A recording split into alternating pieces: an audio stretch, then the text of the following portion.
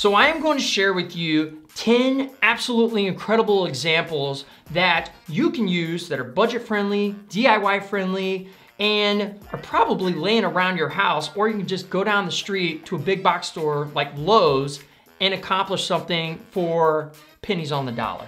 We're gonna get right into it. Okay, so this first one I'm gonna call Barbecue Station.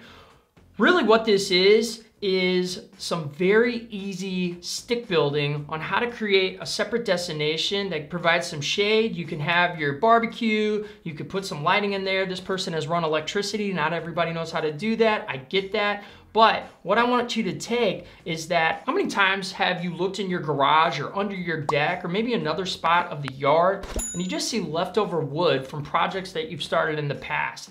I know I've got some leftover wood in my garage. The point is, you can use some of that for a build like this. You might have to buy some of these posts, but how about this surround, this galvanized material that they got going on? You might have something like that or something similar or a bunch of leftover wood that you can use as the surround. These kinds of stations are a great little spot to go and hang, provide shade, put your barbecue underneath. And if you've got an old concrete patio that's kind of yucky, this is something you can put on there and it really spruces up the space.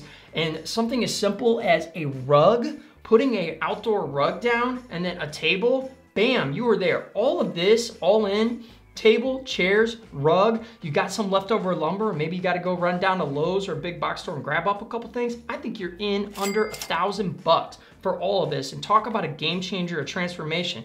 You just have concrete and you go bam to that.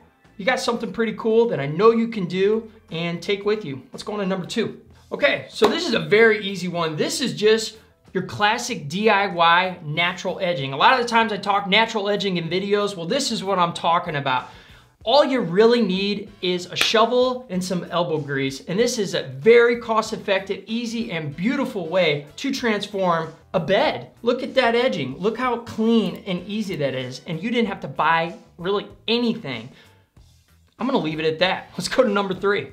Okay, number 3, here's what we got going on here. This is an elevated planter box, but one feature that I think is so cool and I haven't seen before is this little part where they've got this different colored wood and it's acting like a bench. Like, how clever is that? So you basically are building an elevated planter, you're filling it up, you're putting in whatever kind of goods you want, and you got these beautiful grasses, but then you got a spot to sit down. So this is something really cool to frame along a deck or a patio, and this is something we all can build this easy. We don't have any 45-degree cuts on the sides. It's just basically cutting the boards to fit, putting them together, and then putting your fabric in, filling it up, and you're good to go. But take note of that little bench and up the game a little bit. Paint it.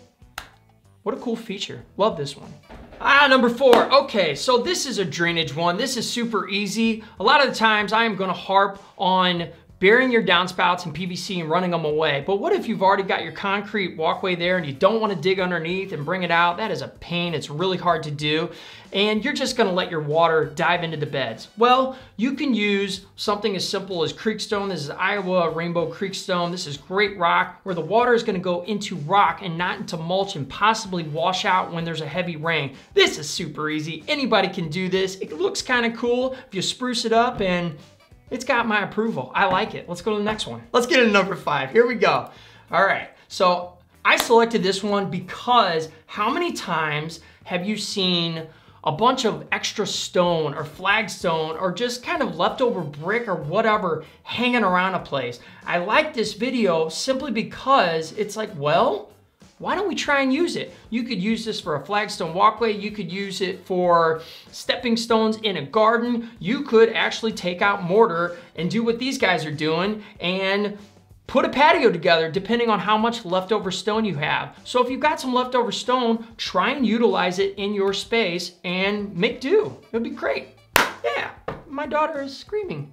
All right, number 6, we got professional lighting is something that I think makes a huge difference. It's so cost effective. This is super easy to do, guys.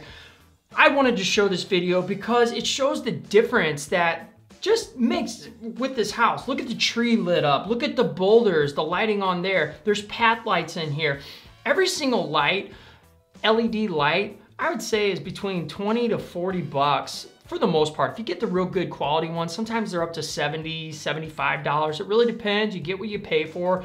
But how you clip these in is usually in 12-2 or 14-2 wire. You snap them in, you kind of bring them over to a transformer, you put the ground on the wire nuts, and you set the transformer and boom, this thing instantly transformed the space. The reason I think it's so important to talk about this is you do all this work, you wanna light up your investment, make sure that you're lighting up trees, you're lighting up deck lights here, you got path lights, make sure people aren't falling all over the place, but you also have something really cool to come home to when it's nighttime. Great, great stuff, yeah. All right, number 7, this is a really cool video. I'm just gonna let this thing fly. This is something that was put together by Lowe's that can show how easy it is to put in a walkway or a path. It's got all the different steps put in here, and the reason I think it's so important for you to see what goes into this is you can decide whether you want to do it or you want to hire somebody. There's a couple things in here that aren't 100% how I think a professional would install it, like putting pavers on sand. I think those days are kind of one and done. We do clean rock and then we do 3/8 inch screening or clean and then we set it on there because I feel like sand moves around a lot. They're doing these pads which are more stable and you can definitely do. And then they are cutting, they're putting their polymeric sand in between all these to lock it in, the edging on the outside. I also don't like that black steel edging, or it's not steel, the black plastic edging, simply because it flexes and moves with hot, cold, expansion, contraction. I like to do mortar along the outside. It just seems to be a long-lasting product. But I want to thank Lowe's for sponsoring this part of the video. Nope, they're totally not, totally kidding, but they put together an amazing little template there that I think you can use and just make a couple tweaks on that. I would say clean rock, no sand, and then on the edging, take the plastic stuff out and use mortar. But I bet you a lot of these things you might have around the house, some leftover products, or you go down to Lowe's and you grab some stuff up. Either way, you're winning because this isn't gonna cost a ton. It's just your sweat equity. You decide if you wanna do it or not. Next one. This might be my favorite picture of all the ones I selected here. Why? Because it's kind of combining some of the steps we already talked about. That natural edging where we were digging it out and creating that bed, but now we're kind of up in the game and putting on those Iowa Creek stones that we saw in that drainage portion that I was talking about. So it's kind of a 2-for-1. Everybody seems to have leftover boulders or rocks or this or that at their house, and I think if you've got a lot of these and you line it like this, man, does that look cool. I love that. But say you don't have a bunch of that Iowa Creek stone, you got some leftover boulders, a cool way to break up that natural edging is to plop a boulder every 10 to 15 feet to break it up and then have some plants in between that. Really spices it up. It's very cool. You can see this walkway has got it going on. It's a grass walkway, right? But take some notes from this and pull those elements over. And if you got leftover materials, then you're good to go. Next one. All right, number 9, we are almost there. I selected this one. This is off a TikTok video because it's something as simple as string lights. String lights, man, does this make a difference for this backyard? Now, of course, I kind of feel like it's got a lot of hodgepodge and stuff going on there, but at the same time, it makes a huge difference. String lights are not that expensive. You can get them off Amazon. You can get a 25-foot roll or a 50-foot roll, 50-foot roll for 25 bucks, right? So consider string lights, and all you really need is some hardware to lock it in, or if you've got a pergola, you can line it along the pergola. It creates an inviting ambiance that makes you want to go outside, hang out with friends, cozy up by a fire pit, do whatever. But man, love them. All right, number 10, we made it, and I'm telling you, this one took me by surprise. I never thought that I would like this. How many times have you had an old tree stump or you had a tree cut down and you said to the tree guys, you know what, just stack some wood over there, we'll use it, and it sits there forever. It never moves, it just collects dust, it gets yucky, it's gross, and it's a waste of space, right?